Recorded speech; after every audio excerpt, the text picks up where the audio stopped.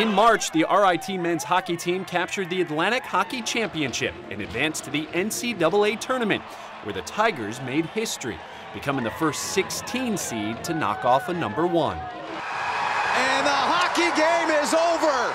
RIT has knocked off the top seed in the tournament. They win it 2-1.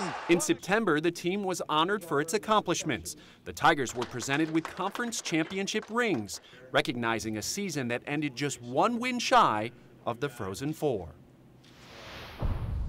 It just feels really special when you're in it and you're kind of going through all the hype and the commotion. You don't really get to look back and realize everything that happened. And now that it's a couple months out and we're starting a new season, we can look back and remember how hard we worked and all the time we put in and how we really came together as a unit to really do something special that not a lot of people in any athletic sport get to do. I thought last year was just a good group of guys that we were able to get through some of the down times, the tough losses, and recover quickly, and they believed in the goals that we had set for ourselves and went out to work at them and never gave up. And I think that makes it that much more rewarding when you go through it with a good group of people.